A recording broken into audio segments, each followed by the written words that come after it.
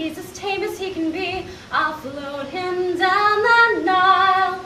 Well, the croc winked his eye as she waved them all goodbye, wearing a happy smile. And at the end of the ride, the lady was inside, and the smile was on the crocodile.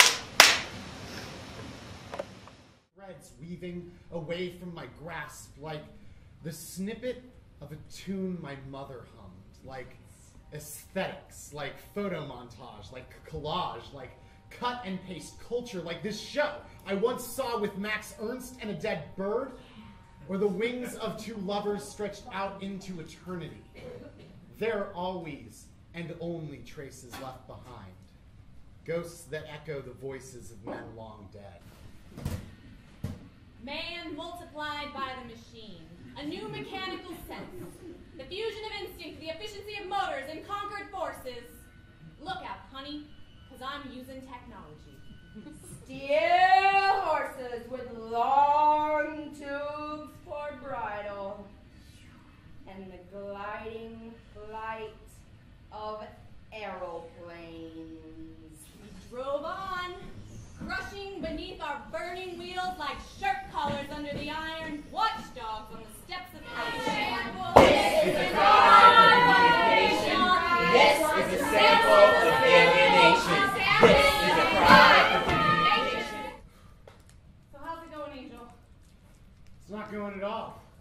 We got no more gigs.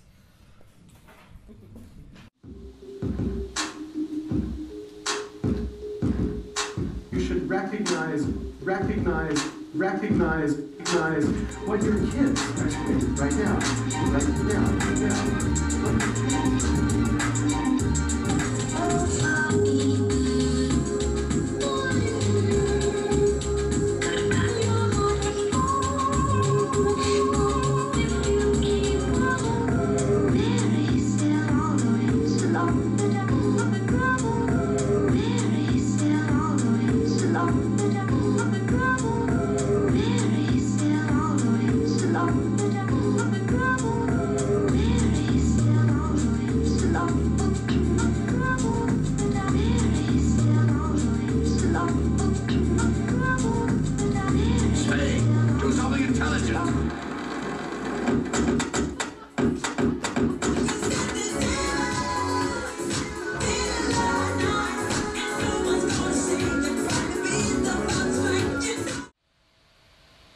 Maybe to be able to say what this is like would be enough.